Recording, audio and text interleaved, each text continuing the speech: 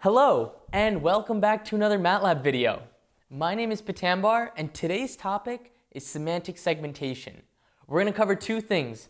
Number one, what is semantic segmentation? Number two, how do you do it? Now, before we get started, I want to mention that this video is going to cover higher level concepts. I'm not going to be going through a specific code example, but if that's what you're looking for, go ahead and click the link in the description below. That's probably where you want to be. But if you're new to this, you want to learn about the workflow or just rehash some of the concepts, this video is for you. So let's start with the basics. What is semantic segmentation? Semantic segmentation is the process of taking an image and labeling each pixel in that image with a certain class. Let me show you what I mean.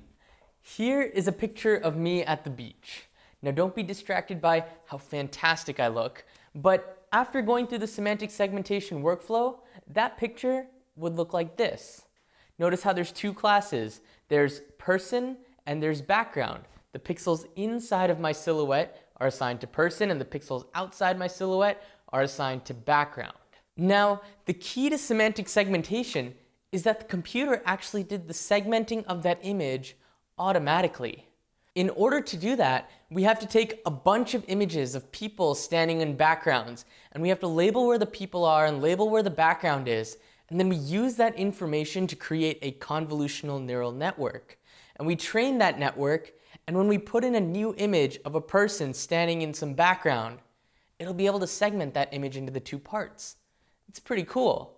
But now you're probably wondering, what's the practical application of this? Let me give you an example.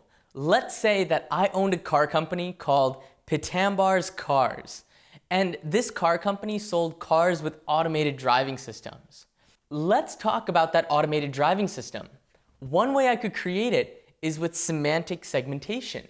I could take a bunch of images of the road and label where the lanes are, where other cars are, where pedestrians are, where trees are, where the sky is, where the lamppost is, anything. I could just label all of these things, and I could do that for thousands of images. And then I could use all of these images to create a convolutional neural network that, when given a new image of the road, it can pick out where the lanes are, where are people, where are trucks, where are buses, etc., etc. And from there, I can implement safety features like automatic braking, or that thing that stops you from turning when there's a car right next to you, or a parallel parking system. Obviously that requires more algorithms, but semantic segmentation is the crux for determining where those things are. Okay, I hope at this point that you're convinced on why we're focusing on this subject. Now what I want to do is walk you through the steps at a very high level.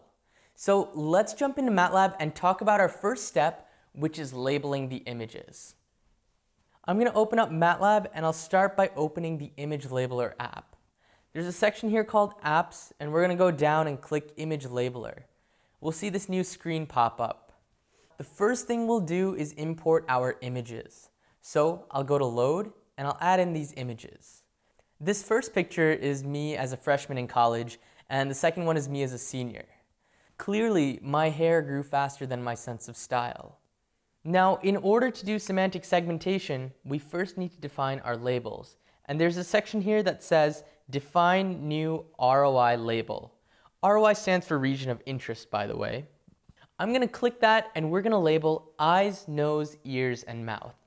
I'll create a label that says eyes, and I have two options, rectangle and pixel label. I want pixel label because that will allow me to be really specific with my selection, and that's what I need to pick to do semantic segmentation. I'll add a description and click OK. I'll create another ROI label called ears, and another one called nose, and finally mouth. And once I've created all of my ROI labels, I'm going to start labeling. So let's zoom into my eye and start drawing a mask around it. We'll finish our selection by clicking where we started. We can see that the eye now gets highlighted. Let's pan over and do the same thing for my second eye. Now, I'll intentionally mess this one up so I can show you some of the other tools. Oops, it looks like I've overshot this. Let me use the eraser to erase the part I don't want. Oh no, but now I've erased too much. What will I do? I know, I'll use the brush and I'll fill in the part I actually want. Once I finish with the eyes, I'll click the nose label and label the nose, then I'll do the mouth and the ears, and the same thing for the second image. If I did this correctly, I've turned both pictures of myself into pictures of clowns. Just kidding, these are the labels. While I'm doing this process for only 2 images, you should really be doing this for way more images. Depending on your images, you might be able to implement some kind of algorithm. So right here, there's a button that says Select Algorithm. Click it, and you can click on Create New Algorithm. So once you finish labeling all of your images, you need to export your labels. So I'll go here and I'll click To Workspace.